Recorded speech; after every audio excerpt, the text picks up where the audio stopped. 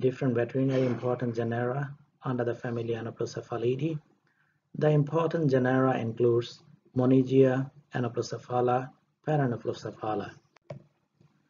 So different species under this genera, that is Monieziasis expansa, Moniezia benedeni, Anoplocephala parfoliata, Paranoplocephala mammillana, produce different diseases in animals. Therefore, throughout this lecture, I'll talk about morphological features for identification of those species, life cycle, pathogenic significance, clinical manifestation, and finally diagnosis of important parasitic diseases caused by these parasites. So this slide and the next slide was taken from my lecture on introductory classes on cestode, just to remind you what we're going to study throughout this semester. So we are studying platyhelminths, that is flatworms, and we're going to study two important classes. The first one is Cestodes, that deals with tapeworms, and the second one is Trematoda, that deals with flukes. So this class further subdivided into two classes. The first one is Cestodes, this is also known as true tapeworm, and the other one is Cotyloda. And most of the veterinary important cestodes are discussed under two major suborders, that is Cyclophyllidae and the pseudophyllidae. So under this order Cyclophyllidae, we are going to study cestodes of 5 different families. The first family is Ctenidae family, the second one is Anoplocephalidae, third one is Diphyllidae, fourth one is Divinidae. Finally, we'll talk about the parasite under Hymenoleuctidae.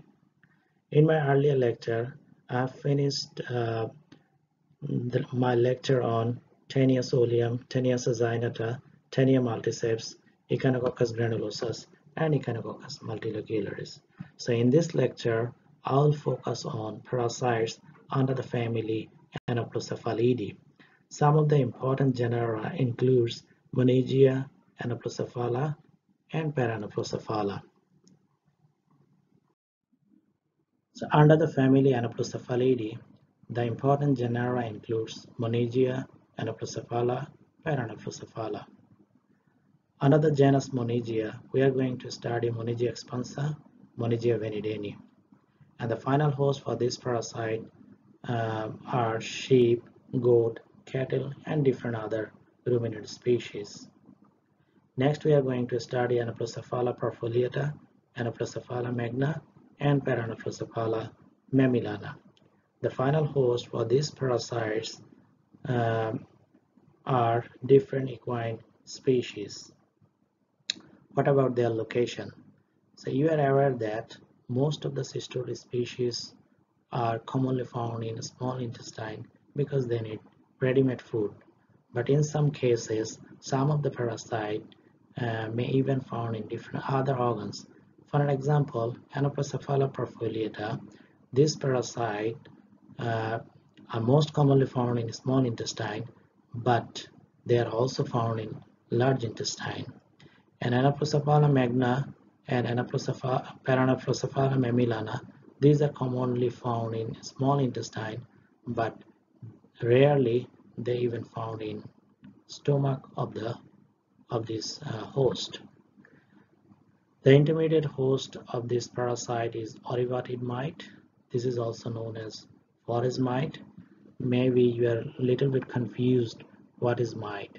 So mite is an external parasite, and you will come to know more detail on mite in your third year first semester when you will study another subjects, veterinary entomology.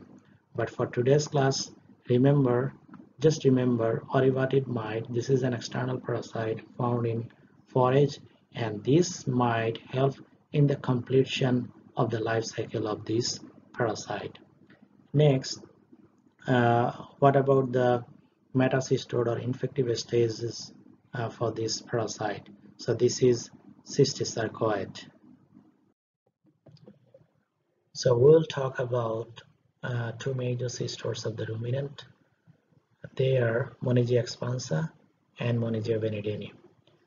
This parasite, that is Monieziasis expansa, also known as sheep tapeworm, because this parasite mostly found in sheep but can also be found in goat, cattle, and different other ruminant species. Monieziasis benedeni, these are mostly found in cattle but can also be found in other ruminants. These two parasites, commonly known as double-pored ruminant tapeworm. So why they are called so?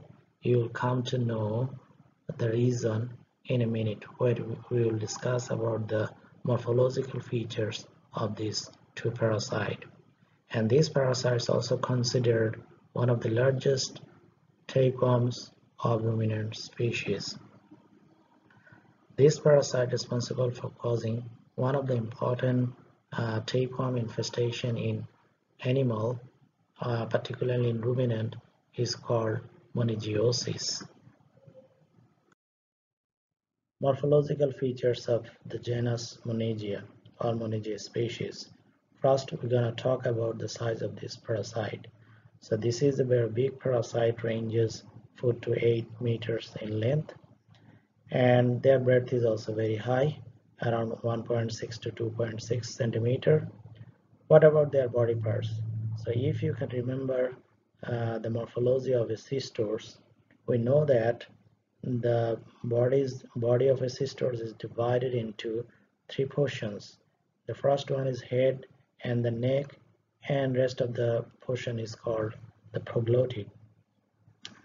So for most of the cestode, the shape of the scolex is cone shaped, and at the top of this cone there may be rostellum or without rostellum.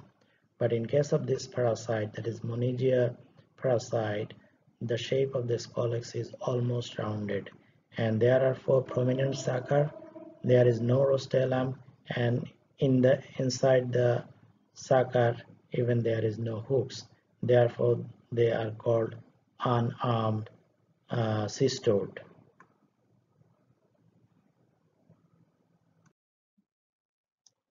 So the shape of the mature proglottid. The shape of the mature proglottid is almost rectangular, and it is broader than long. And you can, if you closely look at this picture, you can see one set of genital organ located here and another set of genital organ located here. So 2 sets of genital organ located in each of the mature proglottid.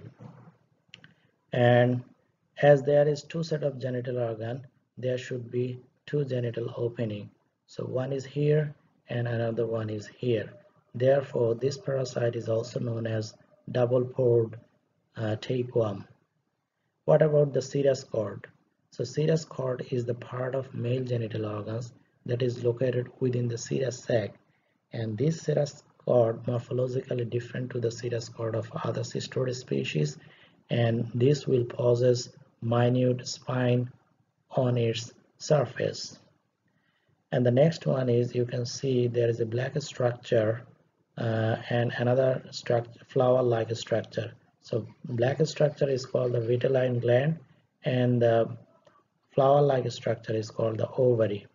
Due to their seating fashion, or due to their this sort of appearance, one may assume that 2 rings are located, or 2 rings are sits in each of the proglottid. And the next important feature is the interproglottidal gland. This is present in both Monieziasis expansa and Monieziasis benedeni. So one can easily differentiate, morphologically differentiate which one is which species based on this interproglottidal gland. So in case of the Monieziasis expansa, this interproglottidal gland, you can see minute dots are here. So interproglottidal gland distributed full breadth of the proglottid. But in case of the Monieziasis benedeni, it is more compact and located in the middle of the proglottid. So this is the summary slides, what I have discussed already. So size of this parasite is very big one, 4 to 6 meters long, and their breadth is also higher. But in case of the Moniezia expansa, it is around 1.6 centimeter, and in case of the Moniezia benedeni, it is around 2.6 centimeter. And the shape, it is almost rounded or quadrangular. There are 4 prominent sucker, and if you think about the shape of the proglotid, they are almost rectangular and broader than long. There is presence of 2 sets of genital organs, including 2 genital openings located or opens marginally. Therefore, they are also known as double-pored tapeworm. So this is very important in your viva voce. In it, teacher may ask you, tell me some of the parasite which have 2 genital openings. So we have already talked about the interproglotidal gland. In case of the Moniezia, this is extended to the full breadth of the body, and in case of the Moniezia benedeni, it is confined and mostly located in the middle of the proglotid. So it is mostly located here, and there are also presence of numerous testes distributed in the central medullary field. And we have already talked about the serous cord. There is presence of minute spine. So serous cord is here, serous cord is here, and due to the ovary and the compact vitelline gland, they assume like a ring on each side of the proglotid. So ring-like appearance, it is due to the presence of ovary and the compact vitelline gland. So this is the life cycle of Moniezia species.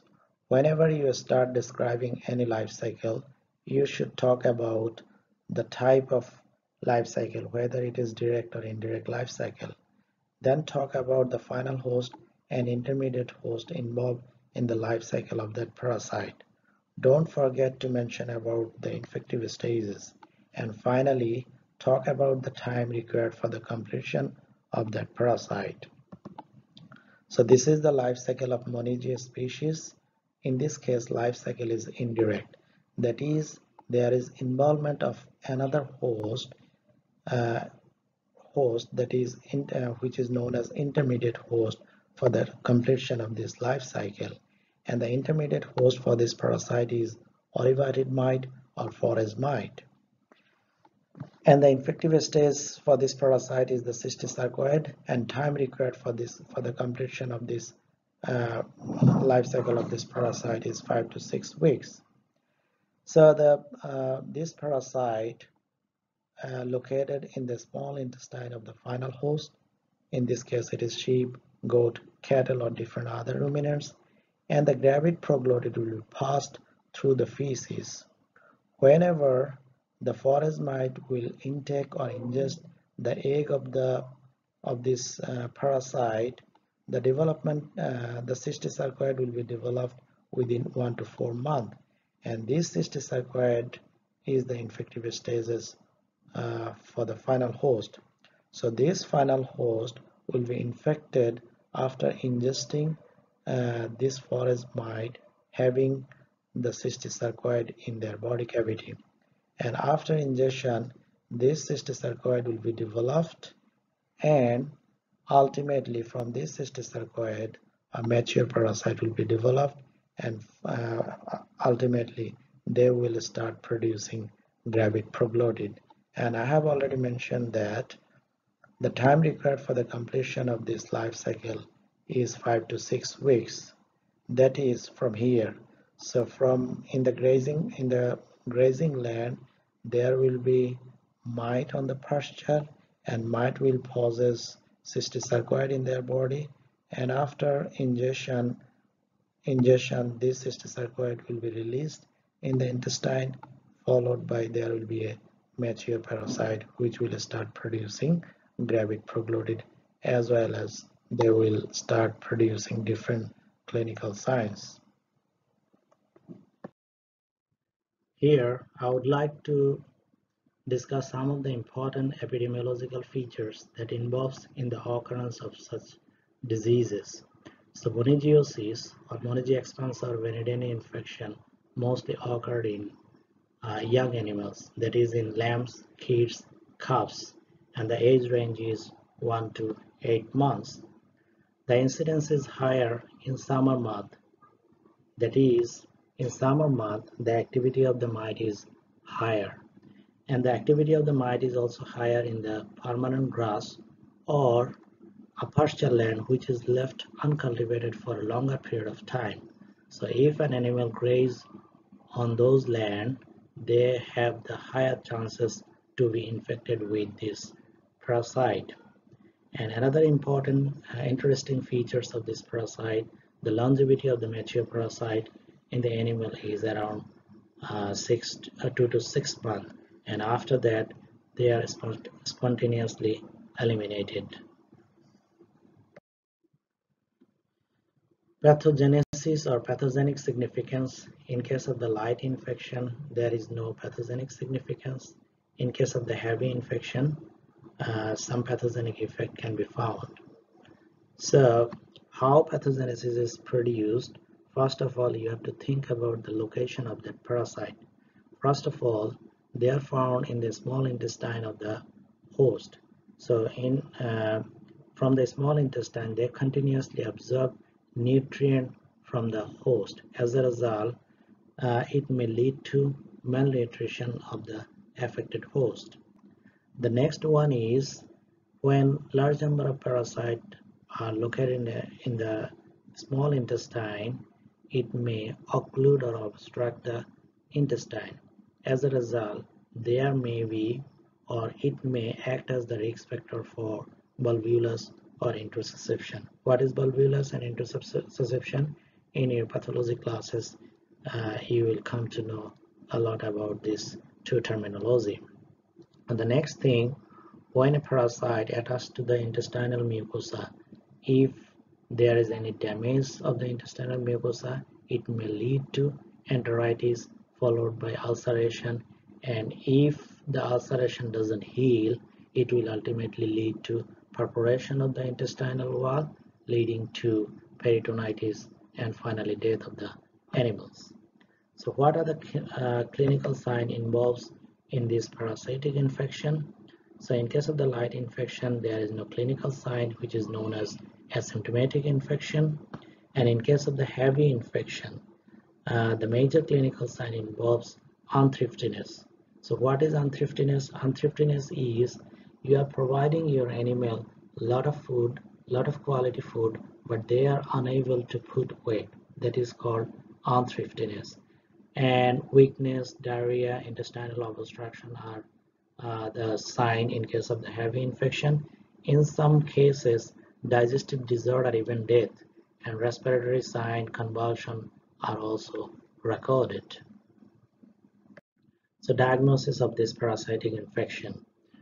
First of all, you have to check the clinical history, particularly the feeding and grazing history, including the epidemiological factors that I have already mentioned, and the clinical sign that I have already mentioned. But one of the important clinical sign is the appearance of cooked rice appearance proglottid. And by doing the laboratory examination, you can confirm this disease. So you have to go for the gross examination of the feces as well as microscopic examination of the feces, that is coproscopy. And after doing direct smear and flotation techniques, you can easily identify the eggs of the Moniezia species. So one of the main characteristics of the egg of the Moniezia species is the presence of pyriform apparatus. This is very characteristic for this kind of egg. And what is pyriform apparatus? So pyriform apparatus is a pyramidal shaped structure that encircles the embryophore of this egg. So indicator one is the pyriform apparatus for the egg of Monieziasis. And but in true sense or in real life scenario, you cannot see all the time, you cannot see the pyriform apparatus, but by observing the shape of the egg, you can easily identify which one is Monieziasis, which one is the egg of Monieziasis, and which one is the egg of Monieziasis benedeni. So for Monieziasis egg, this is somewhat triangular shape,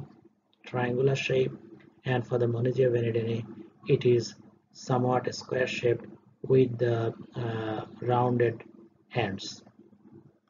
So this is all about Moniezia genus as well as Moniezia expansa and benedeni and the disease produced by this parasite.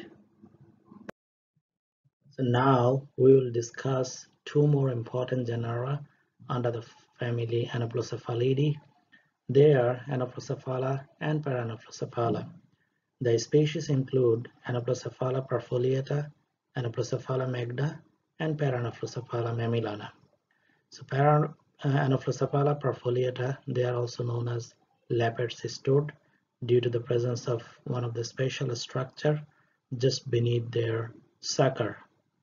And Anoplocephala magna, this is one of the largest parasite of the horse. And the next one is Paranoplocephala mammillana. They are also known as dwarf tapeworm of horse due to their smaller size. And the final host of this parasite is horse and different other equine species. And all these parasites located in the small intestine, but Anoplocephala perfoliata, they can also be found in the large intestine. And these two parasites rarely can also be found in the stomach. And you have already know that the intermediate host for this parasite is the oriverted mite, and the infective stage and the metacestode is the cysticercoid. So next we are going to focus on morphological features of this parasite, their life cycle, pathogenic significance, clinical sign, and diagnosis of this parasitic infection. So the morphological features of the genus Anoplocephala. There are two species. One is Anoplocephala perfoliata, another one is Anoplocephala magna. The size, Anoplocephala magna is comparatively larger, 80 cm in length, and breadth is also higher, 2.5 cm. And Anoplocephala perfoliata, it is 5 to 8 cm in length, and breadth is smaller compared to Anoplocephala magna, 1.2 cm. And the scolex of the Anoplocephala magna is also the length of the scolex is also higher, 4 to 6 mm in length, and in case of Anoplocephala perfoliata, it is 2 to 3 mm in length. But the special structure lappet is present in Anoplocephala perfoliata, but it is absent in Anoplocephala magna. So the location of the lappet, it is just located beneath each of the sucker, and this special structure helps in the identification or differentiation between these two species. And some other common features include these parasites are heavily segmented and segments are wider than long. There is a single set of genital organs, and some other features also include numerous testes throughout the medulla, ovary is lobed and elongated, vitellaria located posterior to the ovary. That is, here is the vitellaria, location of the vitellaria, and the genital pore is unilateral. So in one of my classes I have talked about what is unilateral. Okay, the eggs, similar to the Moniezia species, the eggs of the Anoplocephala perfoliata or Anoplocephala magna possess pyriform apparatus. So the morphological features of Paranoplocephala. Other species, Paranoplocephala mammillana. This is a smaller parasite, around 0.6 to 5 cm in length. Breadth is also very small, 0.4 to 6 mm. Scolex is narrow compared to Anoplocephala species, and you can see opening of the sucker is slit-like. So slit-like opening situated dorsally, and similar to other Anoplocephala, the proglottids are wider than long, and large number of testes similar to the Anoplocephalidae species, and genital pore is irregularly alternative or unilateral. Vital area dorsally located, and gravid uterus is transversely elongated with numerous outgrowth for the accommodation or to accommodate more eggs. And similar to other species or other genus, that is Anoplocephala genus, eggs of Paranoplocephala also possess piriform apparatus. So this is the life cycle of the Anoplocephala or Paranoplocephala species. The life cycle is exactly similar to Moniezia species. That is, the life cycle is indirect. The final host is horse, donkey, and other equine species. Location, in case of the Anoplocephala perfoliata, it is located in small intestine and large intestine. In case of the Anoplocephala magna or Paranoplocephala mammillana, these are located in a small intestine of the final host. And different orivatid mites, that is forage mites, act as the intermediate host for the completion of the life cycle of this parasite. And metacestode similar, that is cystisarcoid, and it takes around 4 to 6 weeks to complete the life cycle of this parasite species. So parasite will be located in the that is in their predilection site, and from their predilection site the gravid proglotid will be passed out through the feces, and whenever the orivatid might intake the eggs of the Anoplocephala Paranoplocephala species, there will be development of cystisarcoid, which take usually 2 to 4 months, and during grazing on the pasture the final host will be infected with this parasite, and that is the cystisarcoid will be developed to a mature parasite in their predilection site. And I have already mentioned it takes around 4 to 6 weeks for the completion of this life cycle. Pathogenesis or pathogenic significance caused by the Anoplocephala or Paranoplocephala species. So in case of the Anoplocephala species, in case it is non-pathogenic, or there is no pathogenic significance if there is light infection. But in case of the heavy infection, there is pathogenic effect. So the first one is, as it is a cestode located in the small intestine or large intestine, they will absorb nutrition leading to malnutrition of the host. The next one is when large number of parasites present in the predilection site, it may obstruct the intestine, and this may act as the risk factor for different pathological conditions like volvulus or intussusception. And the parasite actually, with their sucker, they attach themselves with the mucosa of the intestine.